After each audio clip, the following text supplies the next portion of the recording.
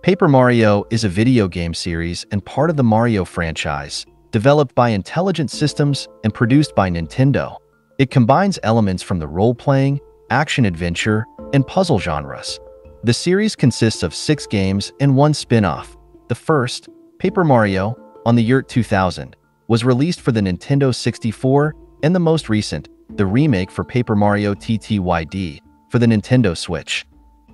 So, I'm gonna make an iceberg of this beloved franchise. I'm gonna talk about facts, pre-release material, drama, glitches, and other things about Paper Mario.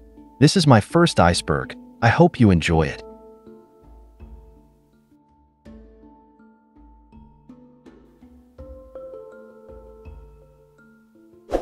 I hope you enjoy the video. If you like more videos like this, please subscribe to the channel and share more details about Paper Mario. Level 1. Sequel of Super Mario RPG.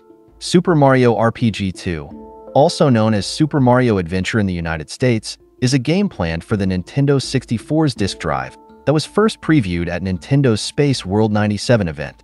The game was originally going to be a sequel to the Super Nintendo game Super Mario RPG. The game was later reworked into Paper Mario due to legal problems with Square, and development was later moved to the Nintendo 64 due to the 64DD's failure and discontinuation in 2000. Mario Story. Mario Story is the Japanese version of the first Paper Mario. On the Nintendo 64, the name was a reference of Yoshi's Story, released years before. The name received several revisions, like Super Mario Adventure, Mario RPG 64, and finally, was released in the US as Paper Mario. The name was used in the Japanese version in the sequel, Paper Mario ttyd, concept art pop-up book. After Intelligent Systems was chosen to make a sequel to Super Mario RPG, the team had issues how to make the game thematically different from the main series Mario games. Aoyama, a new employee at the time, ended up creating a rough image during his downtime that involved 3D models, but looked like a picture book transplanted into a video game with paper-thin 2D backgrounds and characters. Aoyama conceived of this art style by going against the trend of realistic 3D graphics. Instead, he thought it would be interesting to use the 3D capabilities of the N64 to further emphasize a 2D game. Paper Mario 64 on 64DD. The game's development lasted 4 years. Factors such as Square, the developer of Super Mario RPG, focusing on the PlayStation, the game's shift from the Nintendo 64DD to cartridge format because of the failure of the 64DD. Gumbaria Partner. Gumbaria is the younger little sister of Gumbario from the very first Paper Mario. She, with the rest of her family, hails from a small town called Goomba Village. During the game's development, Gumbaria was planned to be a partner, but the idea was scrapped. However, there is an existing glitch in the game where she can be selectable as one of Mario's partners, though under any circumstance, the game will crash when the player attempts to switch her out. Unused rooms in Paper Mario. Debug rooms are areas in a game that facilitate testing. Some leftover debug rooms were found in the Paper Mario ROM. As with most debug rooms, they are accessible using a modifier GameShark code. In one of the debug room, the text Mario RPG is written on the floor and the blocks give mushrooms. If Mario attempts to talk to the Star Rod, the game freezes. There is a hammer in the chest, which also freezes the game, numbered from 0 to 7. The numbers shown are in the same font used in Super Mario 64 and leads to the chapter with the number the player chooses. Here, there are several blocks, including an unused POW block. If Mario hits it, it will just shake the screen and nothing will happen. This is an area with a Mario clone, a useless switch, and Goomba, who says nothing. This area is likely a test room for Forever Forest. This room looks like it is in Crystal Palace, except the background is different than in the final version. In a strange and used area, there are Koopa who have the ability to transform into Mario's partners. The floor will also start moving in a wave-like way whenever Mario walks somewhere. This room has various pipes in the floor, which do not lead to anywhere. Mario cannot enter them. And in this room, Gumbario is shown saying the same tattle he says in the Jump Attack game. It is a possibility that an attempt was made to include more minigames. In the end, they were discarded from the game.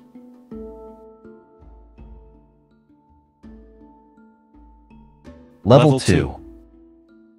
In the Smash Attack minigame, one of two minigames found in the playroom, 10 Luigi sprites are loaded underneath the room. Paper Mario stores all of a room's actors out of bounds when not in use. However, Luigi is never seen in this room. The fact that there is not just one, but 10 Luigi sprites loaded in the room heavily implies that Luigi would have originally popped out of a block instead of a picture of Peach. ttyd Demo Paper Mario 2 was an early English name for Paper Mario ttyd before Nintendo Treehouse opted for the slightly more attention-grabbing subtitle of The Thousand-Year Door. A demo with this title, containing 3 different areas and the first side-scrolling Bowser level at the end of the first area, was released as one of the games on the interactive multi-game demo disc version 18 for the 2004 Christmas holiday.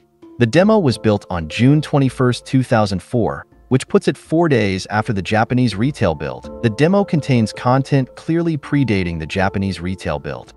Albino Dinos are white-colored variants of Dino Rhinos that reside in the Crystal Palace during the events of Paper Mario. Albino Dinos were originally going to be an enemy species in Paper Mario. However, they were removed from the final version of the game. The statistics of the albino Dino, along with Gombario's tattle for them, still exist in Paper Mario's coding. This is an albino Dino. Albino Dino are the guards of this frosty place. Max HP 8, attack power 4, defense power 4, fire attacks won't work. Their defense power is huge, so let's reduce their HP steadily using our strongest damage-dealing attacks. Unused badges. The release version of the game contains some scrapped badges that can be accessed with a Game Shark or a similar device. These badges can be found in the game's data and are never seen during the game, like Hammer Charge 0 and Jump Charge 0. Use is 1 FP. Increases Mario's hammer attack or jump by 1. Anger's power. Causes Mario to assume a dark red tinge and angry pose during battles. Increases Mario's attack by 2, but also causes him to attack at random instead of being controlled by the player. Mario may or may not succeed with action commands and may choose actions that are unwise, such as jumping on spiked enemies. Right on. Activates all action commands perfectly and automatically. Mario's partner is unaffected. One-shot step and one-shot strike. Uses 2 FP to execute a standard hammer attack or jump perfectly. Happy Heart. Like Happy Heart, but recovers 3 HP every turn. Super Get. Increases attack power by 2. Mario recover 2 HP per hit auto multi-bounce. Uses 5 FP. Has the same effect as multi-bounce, but no action command is required. Total saving. Reduces the FP consumed by every move by 2. Bagon Jump and Bagon Strike. Uses 4 FP to do 4, 5, or 6 damage to one enemy. Super Deep Focus. Appears to be a different design for Deep Focus. It was supposed to be a better version of the normal Deep Focus. Earthquake Jump. Uses 2 FP. Not used any longer appears at the bottom of the screen in place of an action command. Mario jumps up and down repeatedly in the center of the enemy side of the field. All ground enemies are hit for 1 damage each time he lands. Attack FXF changes the sound effects for Mario's hammer and jump attacks. The sound effect is the laughter of flowers in Forever Forest, and some other unused badges that don't have any images, only a present icon. Super Paper Mario on GameCube. Super Paper Mario is a video game for the Nintendo Wii, released in April of 2007 in North America.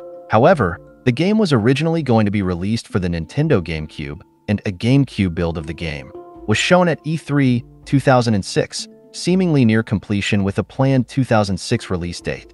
Due to the release of the Nintendo Wii discontinuation of the GameCube, the game was reworked and delayed until April 2007.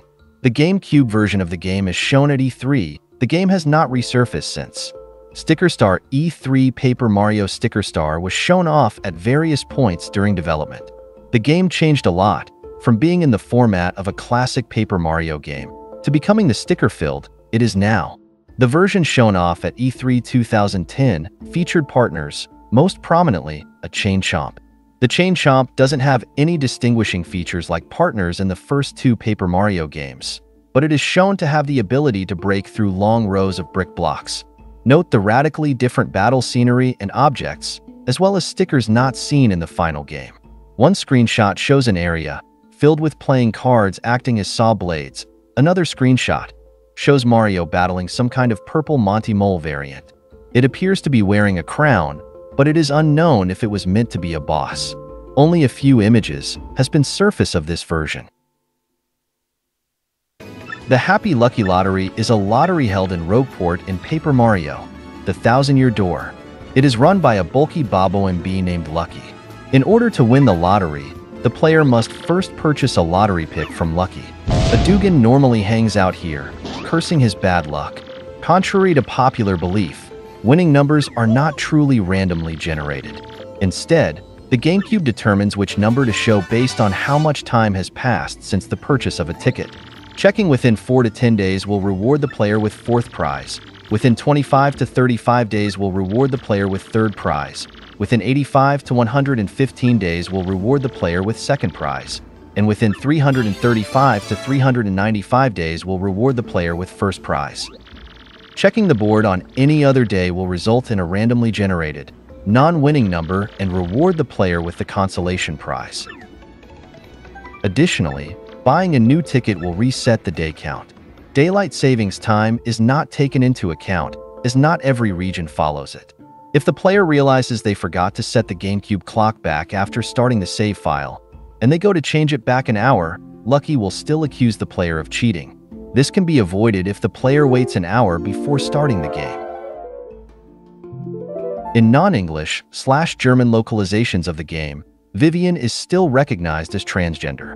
The Italian version and the original Japanese version of the game and some translations, Vivian is inconsistently depicted as either a transgender woman or as a male-identifying crossdresser. Due to the age rating the localizers were aiming at when translating Paper Mario: The Thousand-Year Door, this is lost in the English.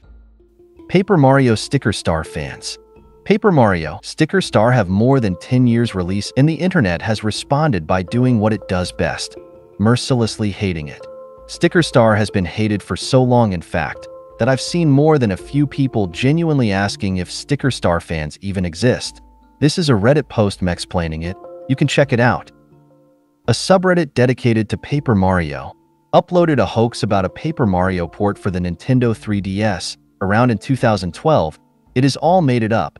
This is because of the mixed opinions about Sticker Star. This is all fake. Level 3. Paper Mario Crash in NSO.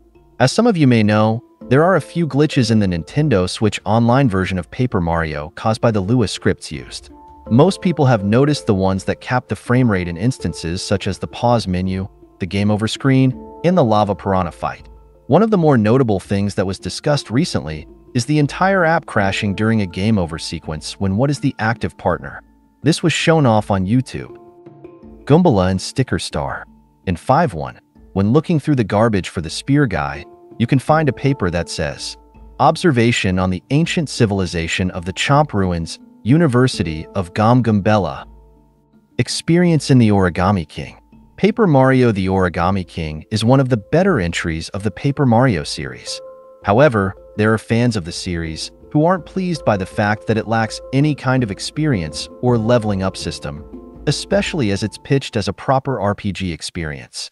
However, it would seem that EXP was considered for the game. A variable called BattleWin Experience is actually mentioned in the save file data, which you can open using a text program. It's not even hidden. Bug Fables is an adventure RPG following three heroes, Vi, Kabu, and Leaf, as they embark on an epic quest in Bulgaria in search of treasure and immortality. The game combines colorful platforming with the heroes' unique abilities as they explore a wide variety of areas in the kingdom. Battles are turn-based and make use of action commands that can enhance attacks. Like Paper Mario, this is a spiritual successor of the old Paper Mario formula. You can try out Weird Cats in Super Paper Mario Korean version. It looks like Super Paper Mario is still hiding a few secrets 9 years after its original release. In the Korean version, and used sprites in the game, which resemble cat-like people. These characters have never appeared before in the Paper Mario series in any capacity, and they are only located in unused levels as well. The strangest part about these levels and characters is that they are only in the Korean version of the game. Unused Pixel in Super Paper Mario. The latter pixel is an unused partner in Super Paper Mario. Though the use of it was unclear, it was replaced by Thoreau on the title screen. It was thought to be used before the implementation of flipping between 2D and 3D using the A button. Okoru is an unused model in Paper Mario, the Thousand-Year Door. The original purpose of it was unknown. Nobody known its existence. Maybe it is a scrapped boss, or anything I not know. Level 4. Danger Mario is a single restriction challenge in Paper Mario. In this run, the player plays through the game with Mario's max HP decreased to 5 as early into the game as possible, and equips a lot of Power Rush badges. It's pretty overpowered, which can be obtained at the Pianta Parlor. This would make Mario virtually invincible and able to end any fight in one turn. This exploit makes the game so much easier in a casual playthrough. Berserker badge was originally green. According to an interview, the Berserker Anger's Power badge was going to turn Mario into green since it was programmed by a Luigi fan. It is unknown because it changed color at the last minute. In Chapter 8 of Super Paper Mario, when confronting both Mario and Luigi, D. Mincio insults Luigi by calling his mustache a shag in the US version, but it was removed in the European version. Because shag is a vulgar slang term, in British English, it was changed to pushover. Riverside Station is an unfinished beta area. Many theorize that Riverside Station is an unfinished area of Paper Mario ttyd. This is because the area seems to be very separated from the rest of the game. There is no internal code of the game that confirms this, but there are people who claim that this is the case. Paper Mario references in Mario Party 5, 6, and 7. There are many references to Paper Mario in several Nintendo GameCube Mario Party games, especially Mario Party 5, 6, and 7. For example, the stars of the first game appear in Mario Party 5, some characters in Mario Party 6, and Tootin' Koopa does a cameo in Mario Party 7. Flavio glitch. Basically, you can do it as soon as you get Ms. Mo's. After Chapter 4, use Ms. Mo's fish glitch to unlock the blue pipe to Keel Hall key early. Do Chapter 5 normally until you get Flavio. If you open Pirate's Grotto, Flavio will leave, so don't do that. Instead, escape using the blue pipe, which normally isn't available. And done, you will have Flavio for the rest of the game. It even causes some strange side effects in the cutscenes, as well as in the Super Mario Bros. Room in X-Naut Fortress. It is very funny, you can check it out. Level 5. Final. Mario's house interior in ttyd. The Mario's house interior is not seen in Paper Mario ttyd. Only it shows on the intro of this game, but with a Game Shark code you can access it. It has collision and pretty much works on this game. It is weird why this was scrapped. Murdered Toad. In some house of Paper Mario ttyd, in the Japanese version, there is a toad core mark on the floor. People speculate that a toad was murdered, or some investigation has been done in this house. The mark was removed in other versions. It is not known why, probably censorship. The real reason for using toads. Paper Mario, the Origami King's producer Kensuke Tanabe stated that it is no longer possible to create original characters or modify classic Super Mario characters from the universe. Tanabe claimed that this new policy was established since the release of Paper Mario Sticker Star in 2012. This change in policy came with no explanation as to why no original characters are allowed, but it explains why there is a severe lack of original characters in Paper Mario the Origami King. Anything crashes Paper Mario.